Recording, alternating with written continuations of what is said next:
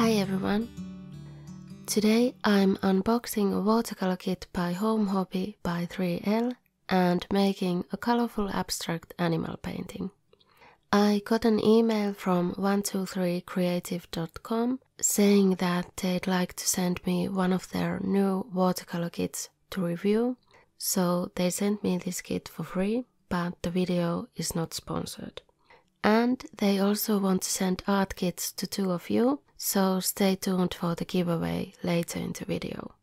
They have multiple watercolor kits, and reading through the product info, I noticed that they all have the same supplies and the difference is in the instructions included in the kits.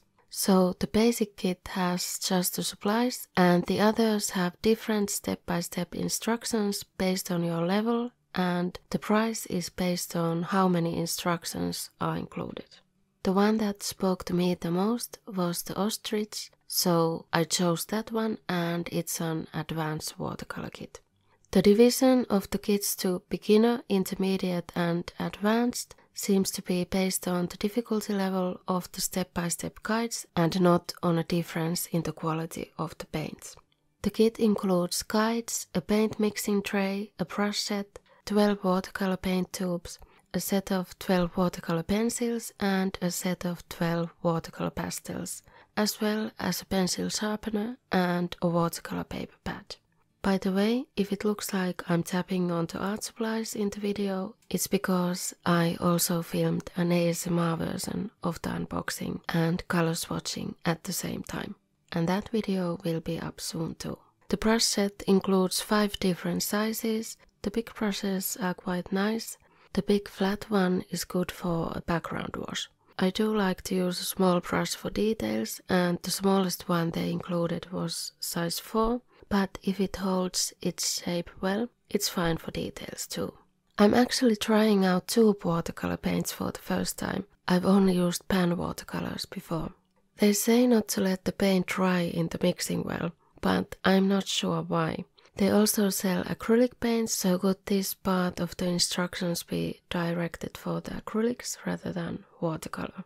The pastels unfortunately arrived a bit broken and dirty, but I think I'll try cleaning them in rice later and hopefully they'll be fine after that. Overall, I'd say all of the plastic packaging was quite dusty, but the products themselves, other than the pastels, were clean. The sharpener has 2 holes, a bigger and a smaller one, which I like, although I don't think there's anything in this kit that requires the bigger hole, but it's still useful to have for other supplies.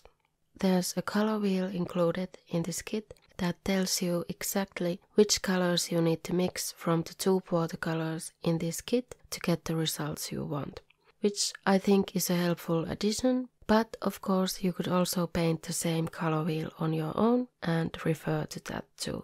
The watercolor pad has 10 sheets of acid-free cold press 300 GSM watercolor paper, which I think is quite a good thickness.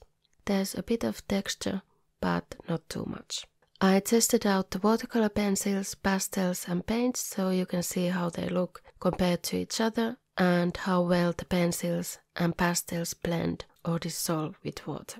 The colors are almost the same in each set, so you can sketch and paint over it with a matching color if you want. Pastels are a little bit more opaque than the watercolor pencils, and how well they dissolve differs a bit from color to color.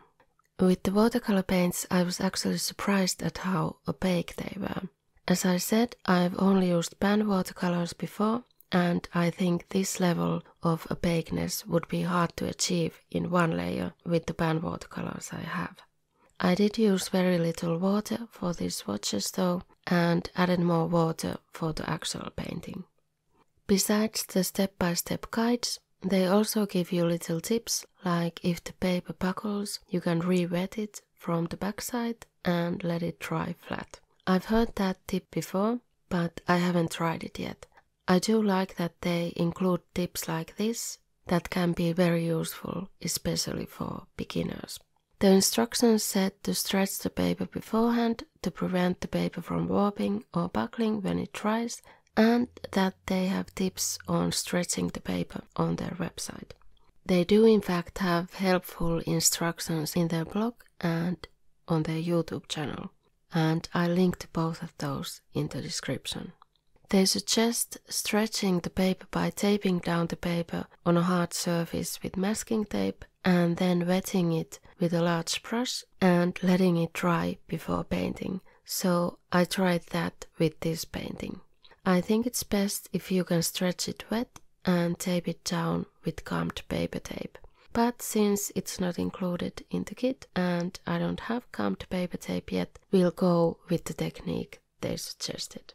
Since the ostrich was what caught my eye in the first place, I'll try following the step-by-step guide for that.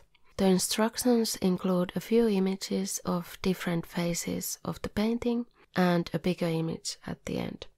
This kit included one advanced project, which was the ostrich, and 2 intermediate ones.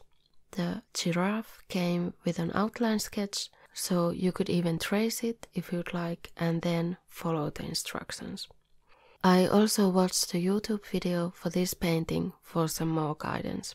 So you can find the same information that's on the printed instructions in their blog and videos. But having the printed instructions and the big image of the finished painting physically at hand can be useful too. It's cheaper to get just the supplies without the physical instructions though. And you can even get any of the supplies separately in their online store if you don't want the whole kit.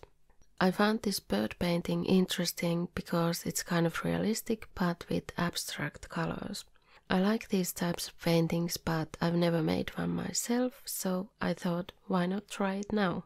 Also, I didn't swatch the white pencil, pastel and paint earlier, but I did use the white paint in this painting, and it was surprisingly opaque, like the other paints too. I'd usually use an acrylic paint to add white details over a watercolor painting, but I didn't have to do that here. As for the stretching method, the paper did buckle a bit once it dried, but I did paint quite a few layers, so if you're painting something more simple, it might be okay. If you'd like to enter the giveaway to win any kit you'd like from the 123 Creative website, check the rules in the description of this video or in the comment section. Besides watercolor, they also have kits for sketching and acrylic painting if you prefer those. Thank you so much for watching and see you next week. Bye!